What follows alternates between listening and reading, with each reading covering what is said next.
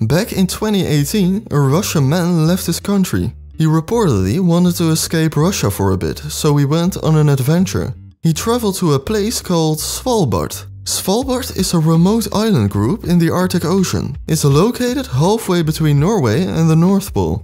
It's a place of polar bears, so they provide visitors with firearms faster. This man, visiting Svalbard, obtained a gun and decided to pay a visit. He didn't go drinking tea with a polar bear in his igloo. Instead, he visited the Svalbard Bank. He robbed the bank. Committing a robbery on an island, you would think this man can't escape law enforcement. Well, at first he did, but he didn't. The Russian robber decided to turn himself in, after which he got deported and imprisoned in mainland Norway. It caused him to spend some time in a foreign country, something he supposedly said he wanted to.